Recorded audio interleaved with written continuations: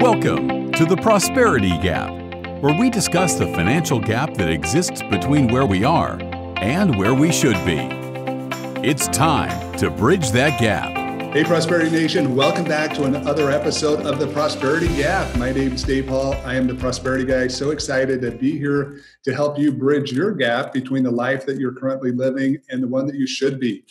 This is a crazy time. This is a crazy week. You're getting me coming from my home again, from my studio here. Unfortunately, it's not quite as designed, quite as nice as the one that we have in the office. The acoustics aren't quite the same, but we're still here to bring you great information to help make sure that you're able to deal with your finances as we go through this crazy time. Well, for those of you that have not yet had a chance to subscribe to our show, please make sure that you do so. We want to make sure that every Friday we can bring you information into your inbox, into your mobile device, wherever it is that you're getting the subscription, that it can come to you so you can listen to not only the content we have, but meet the amazing guests that we have on the show. Today's show is being brought to you by eTrends Tax and Accounting. If you've not yet had a chance to file your tax return, or if you are looking for help with the various stimulus packages that are out there, please reach out to them. You can go to etrendsgroup.com, get the contact information you need, and they are here to help you. Well, I'm excited about today's show. We're going to take a little different spin because we are in a little different times. We've actually brought a personal financial coach on the show with us today to talk about things we can do as we go through this crazy time that we're dealing with and the financial changes that you can make to better improve your life and to survive during these crazy times. So with that, Kendall Berry, welcome to the show. Hey, Dave. How are you doing? I'm doing great. It's great to have you with us today. Yes. Thank you so much for having me.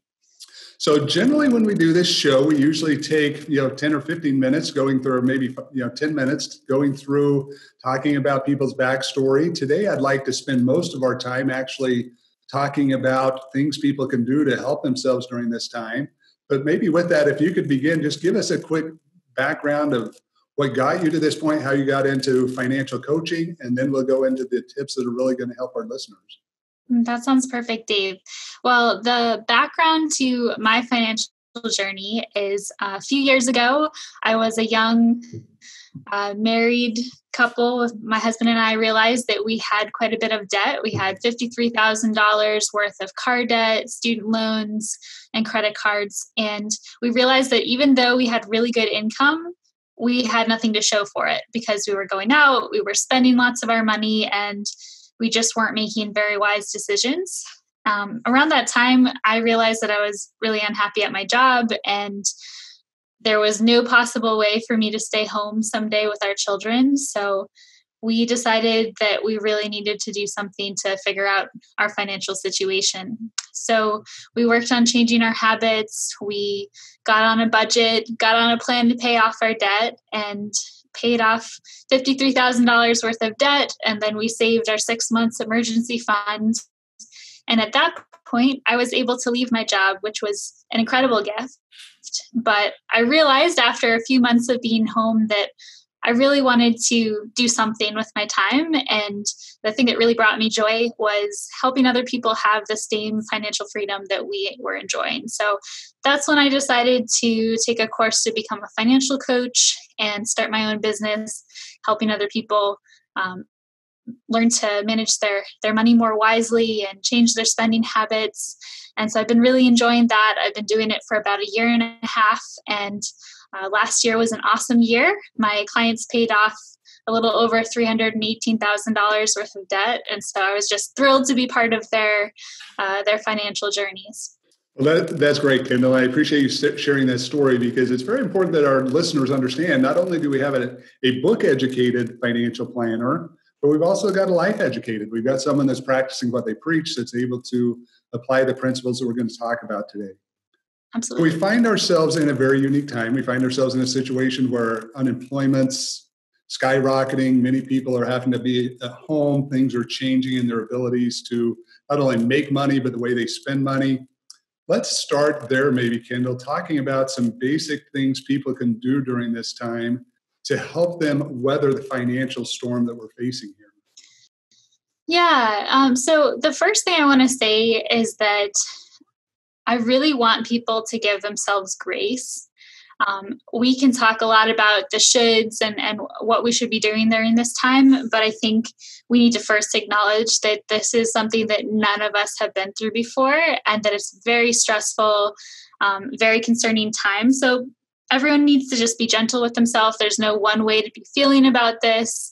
There's no one right way to be handling this emotionally. And so some people are going to be more on the ends of like high achieving with their anxiety and wanting to do a lot of things. And other people are going to be needing to just expend most of their energy just to continue surviving.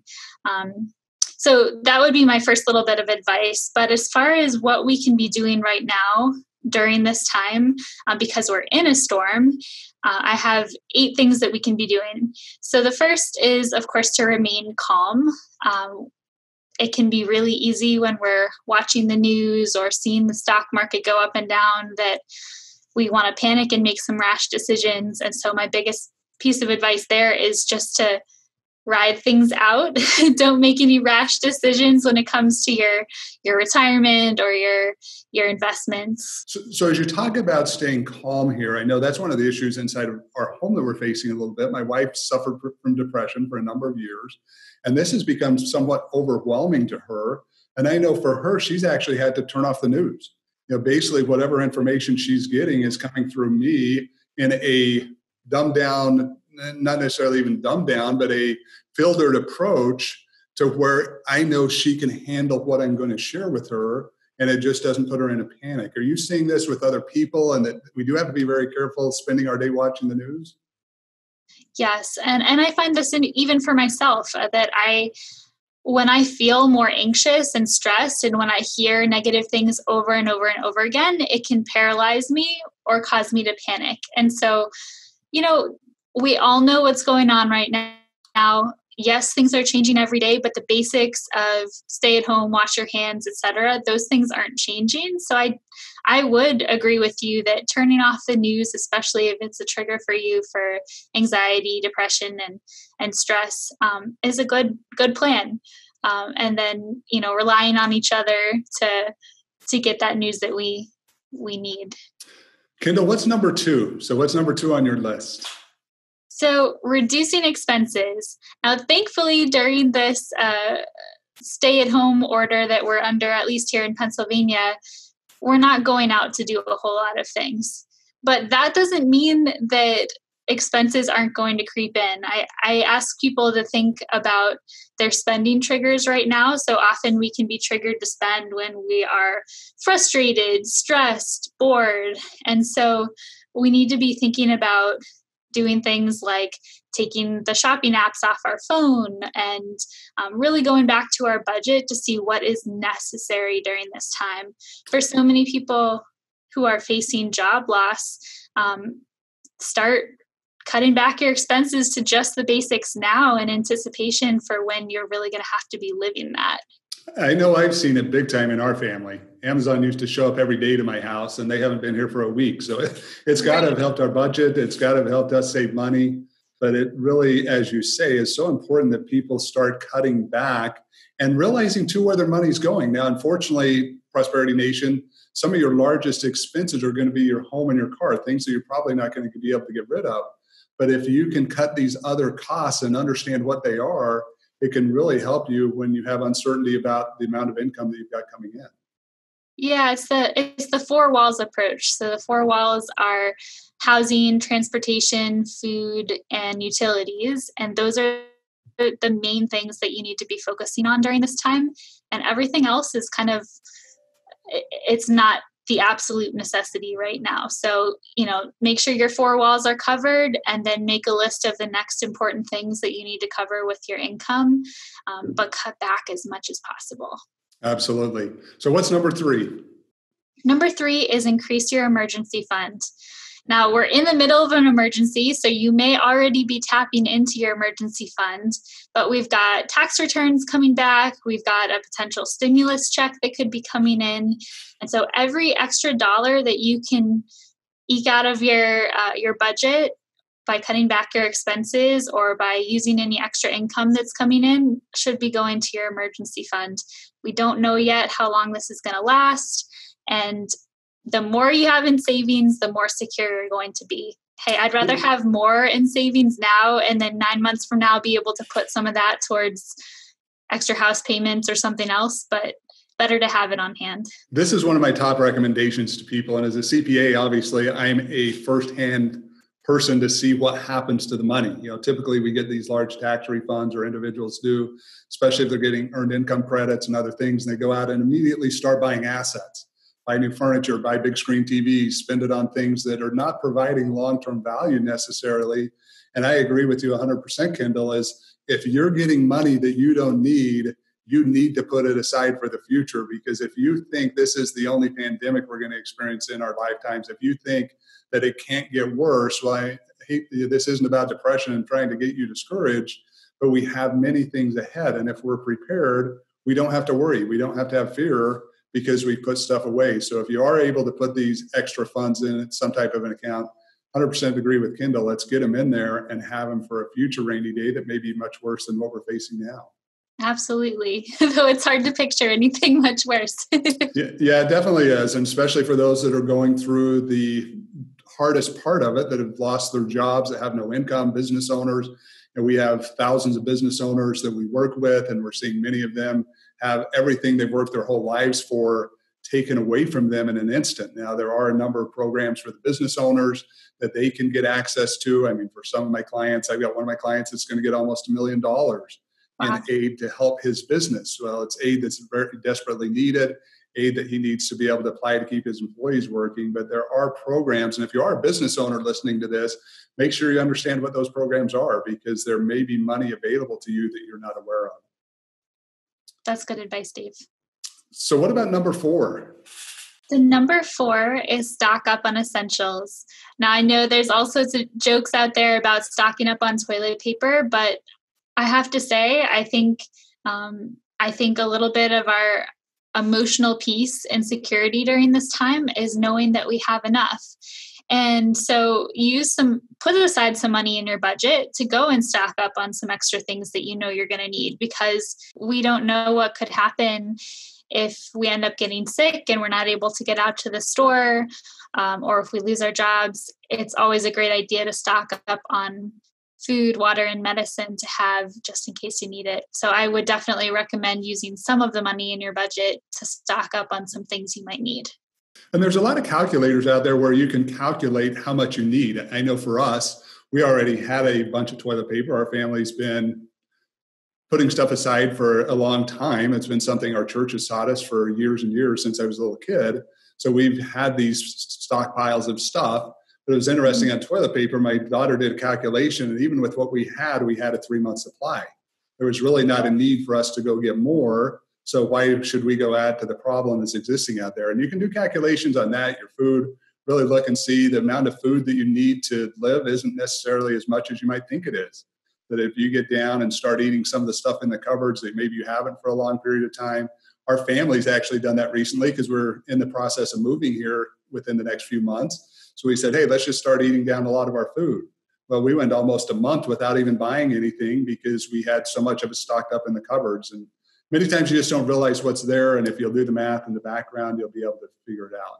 Absolutely. So number 5, let's go to number 5. Number 5 is keep cash on hand. So we're so much of a techie society. I don't typically carry cash with me. I don't typically have cash on me. But we don't know how things will play out. I'm not into injecting fear into any sort of situation, but I do think that having cash on hand is always a good idea. So we have a safe, a little lockbox, and we've got some cash in there. So if something happened and we couldn't get to the bank, or our debit card wasn't working, we could still use cash to pay for things.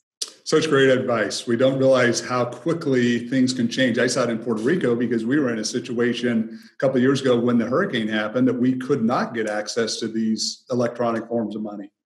And it was very important for us to have cash. And many of the places, even if we could, many of the places would not accept the electronic forms of payment. So you had to pay in cash. And during that period of time, we went through thousands of dollars, because everything we had to buy for almost a 2-month period of time, 2 to almost 3 months, was all cash. So Wow. very important that you have that. Now, we don't expect that during this pandemic. We don't expect the systems to go down to that level, but it is such wise advice because it can happen, and we've experienced it in our own lives.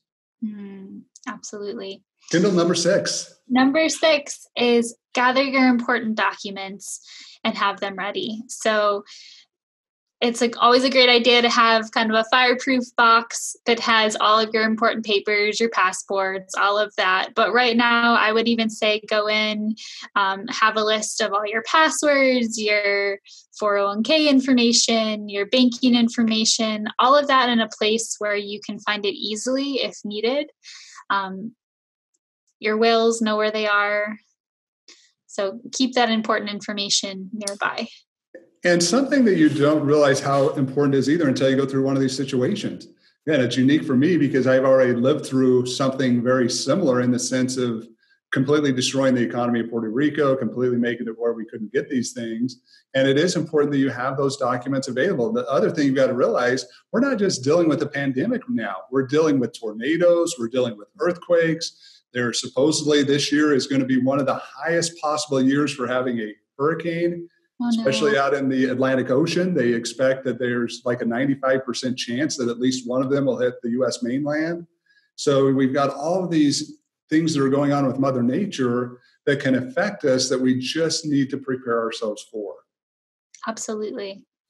Number 7, go ahead. Number 7 is know your company's policies on sick days, vacation time, unpaid leave, and working from home. You've probably had these conversations already by this point, but knowing how much you have for sick leave, how long you're going to be paid for vacation time, and just know what your company's policies are on all of this.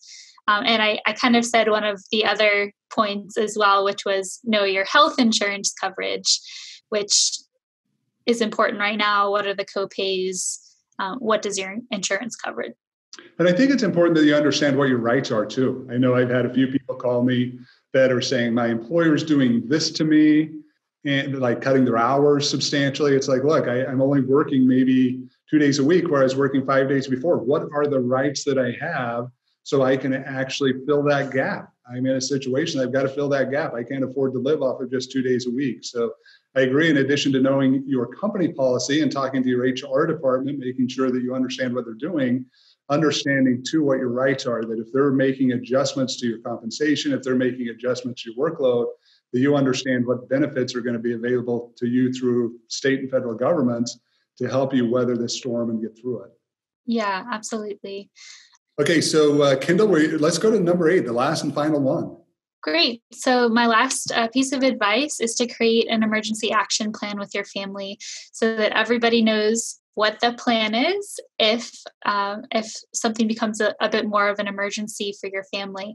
And that includes being able to communicate with everybody, sitting down and talking about the situation that we're in. Of course, being aware of the different ages of the people in your family and the kind of information that they can process right now, but letting everybody know, hey, this is our plan if an emergency happens, but also we might be in this situation for a while and we're going to be cutting back on expenses and the things that we're doing, and just make sure that everybody's on the same page so that you can get through this together.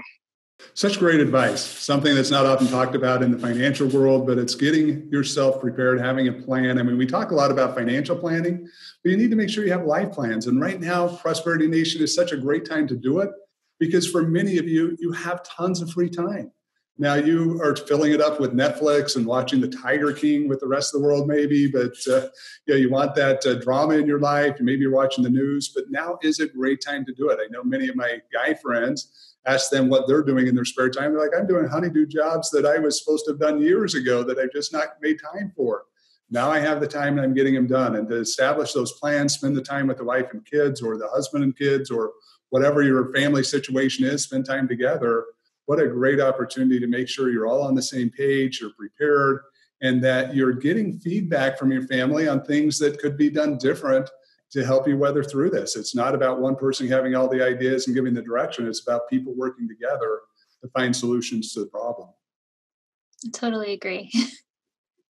So, Kendall, for those of our listeners that want to get a hold of you and to follow what you're doing, to maybe look into getting some individual coaching, I know you do a lot of coaching online. How can they do that? How's the best way for them to contact you? Yeah, so if you're on Instagram, you can follow me at Berries on a Budget. You can also look me up on my website, which is www.berrypersonalfinance.com. And that's Berry, correct? Yes, like the fruit. Okay, just want to make sure for those listeners that you get it correct. I know that there's many ways sometimes that people will spell these things, but yeah, take the opportunity to follow her. You've got some great posts, great information. And again, if you need additional coaching, a great opportunity for you to set with someone where they can help direct you through this time. One of the last things that I would like to comment on is just making sure that you have a budget together and you understand your finances. We talk about making sure we understand our expenses, but you want to be planning out, how long can I last? If I'm out of work, how long can I last before I have a real problem? It's very important that you know this because it can help you plan. Yes, there's government stimulus packages. Yes, there's checks that are going to come to most of America, but you need to understand how you're going to get to the points until they come, or unemployment comes, or these other things, how you're going to get to that point. And the more knowledge you have, the better prepared you're going to be. Absolutely. Well, Kendall, thank you so much for being on our show today. Yeah, thank you so much for having me, Dave. Prosperity Nation, you have been listening to The Prosperity Gap. My name's Dave Hall. If you've not yet had a chance to subscribe to our show, please do so. Bringing you great information every Friday to help you with your finances. If you've not yet had a chance to file your tax returns, or if you need help better understanding the stimulus packages that are out there and how you and your business might benefit, go to etrendsgroup.com, where they're happy to help make sure that you get the advice that you need. So Prosperity Nation, as we go through all this time together, let's work together to make sure that we can provide the lifestyle that we should be living rather than the one that we currently are. See you next week.